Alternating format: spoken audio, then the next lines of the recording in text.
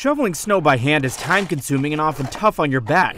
Using a snowblower makes things much quicker and easier, but it comes with risks. Since 2003, there's been 9,000 Americans who have injured their hand from a snowblower, and most of the times these are amputations. Dr. Sanj Kakar, a Mayo Clinic orthopedic hand and wrist surgeon, says many of those injuries happen when the chute gets clogged with heavy, wet snow, and people stick their hand in the machine to unclog it.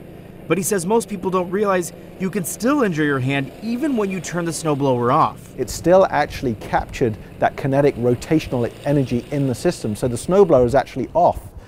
And so you think you're safe, but you put your hand in there, but that energy is still stored in the machine, and as soon as you clear the snow or a rock, it captures your hand with the glove and pulls it in and causes your injury. That's why he says the safest thing to do if your snowblower gets clogged is to go back to the old-fashioned snow shovel to finish clearing the driveway. For the Mayo Clinic News Network, I'm Ian Roth.